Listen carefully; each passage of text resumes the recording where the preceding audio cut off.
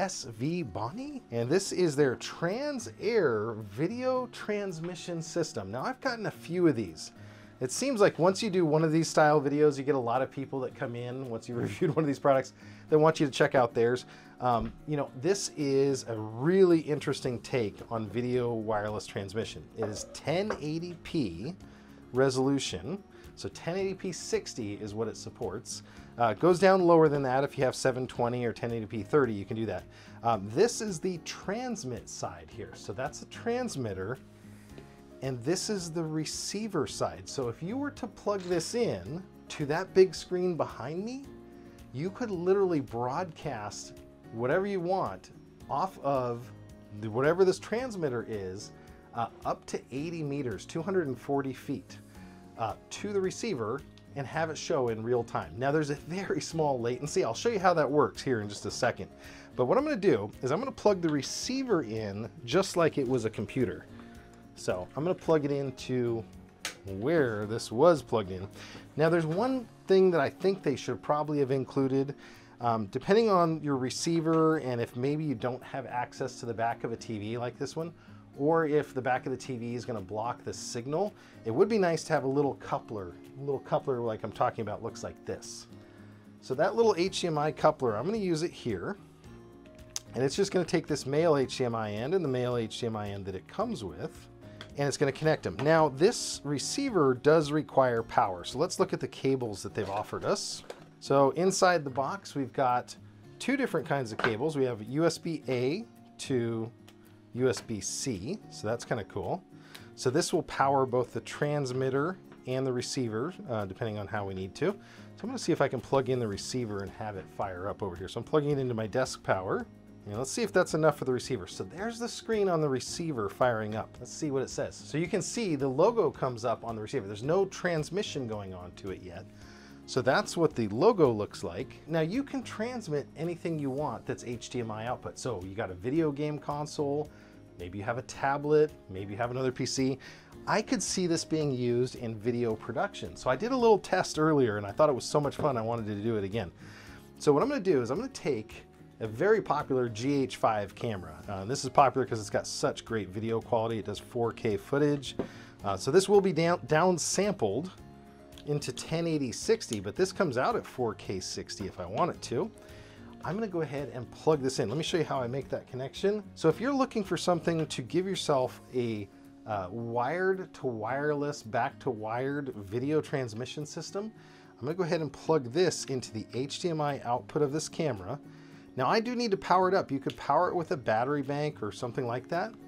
And then under here, you're going to see the little screen lights up, and it's going to find that receiver. So if I come back over here, now what's funny here, there is a little bit of a delay. So you can see me waving in the little mini image. The little mini image up there is actually coming from direct hardware.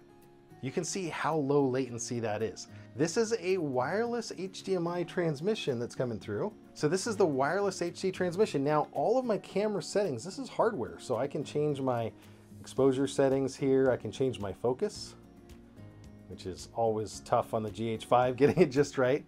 But I can have this up to 240 feet or 80 meters away and still make a connection. So that's a really cool, powerful feature of it. Let's say you've got somebody with an Android tablet and you need to show that at your church. Well, so inside of this, it's gonna come with two extra adapters. So this is an 8K capable mini HDMI and micro HDMI to HDMI. So depending on whatever device you have, so all your cameras, like if you want to use a Canon production camera or something, you could do that.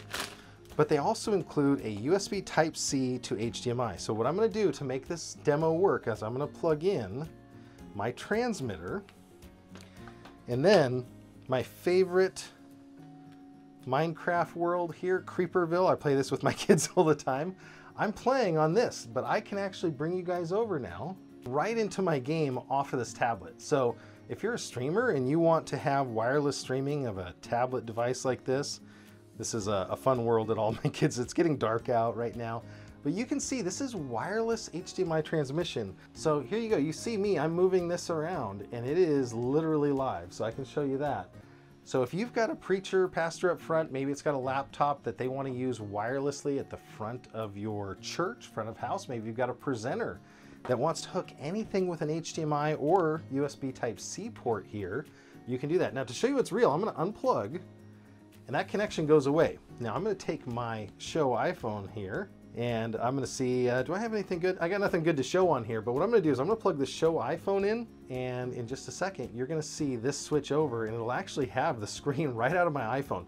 So if I need to show something off of my iPhone, this again is being done wirelessly. So I've showed you not only a phone, a tablet, you can do a computer just as easily. So remember we had the remote hands in here, I'll just do that as well for good measure. A couple other little nitpicky things. I love the connectivity that they're giving you, all these different adapters. It is a little bit sad that you need to have enough power to run them on here. It is expected though, there's nothing free. The HDMI port doesn't have quite enough power to run this. So there it is. This is my Mac that we were using a little bit earlier. So I can do a speed test app. So there it is, and a really good screen quality as you can see on here. So this is my Mac and I'm using it over this wireless HDMI transmission system. So if I come back over here, you can see I'm not connected with HDMI. This is just a power cable to power the transmitter.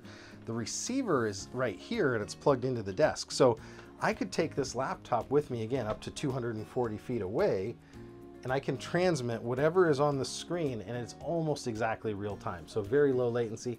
I would guess that this is in the 80 to 100 milliseconds of latency at most. It also does have, I believe it's 6 or 9 channels. So if you're working on this and you have multiple devices and you have multiple of these HDMIs, maybe you have 3 or 4 cameras, you can pick different channels and it's very easy to use. So I just want to show you real quick. This actually has a menu on it. So I'm on channel 7, so I believe it's 9 channels. If I need to change channels or other settings, there's a little button on this. A lot of the other ones that I've demoed and tested for you guys, they don't have any controls and they have no status indicator information here. So I'm actually changing through the channels and it's got no problem, and it's actually, the receiver is keeping up with it. So these things are bonded and paired, and I'm changing channels, so maybe you're getting a little noise or interference, but you can see that works pretty well. So if you've got any sort of need for remote video, now, would I play Fortnite or a super high-end game? Maybe you've got a projector and you want to project a video game onto a screen, but you don't have a cable up to that projector, and 1080p 60 is enough for you. This would absolutely work. Would it work for Fortnite where milliseconds matter? I'm guessing between 80 and 100 milliseconds of lag. The other thing, and I didn't do it, but this actually has audio too. So it is transmitting 1080p 60 quality video plus an audio, stereo audio channel for you through that same connection. So very easy to use, very easy to set up, and I'm looking forward to try this out in our church.